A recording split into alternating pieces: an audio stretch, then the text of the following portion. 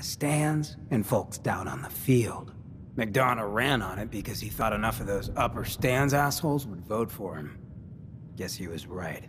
I remember storming into his office above the stands after the inauguration speech. He was just standing there, staring out the window, watching as the city turned on the ghouls. He didn't even look at me. Just said, "I did it, John. It's finally mine." Should have killed him right there, but I don't think it would have changed anything. Instead, I pleaded with him, begged him to call it off.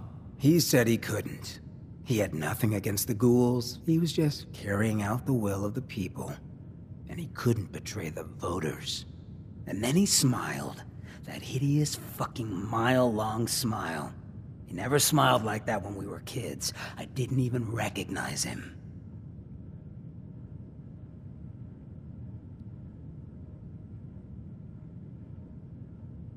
He murdered those ghouls. Him and that whole damn city.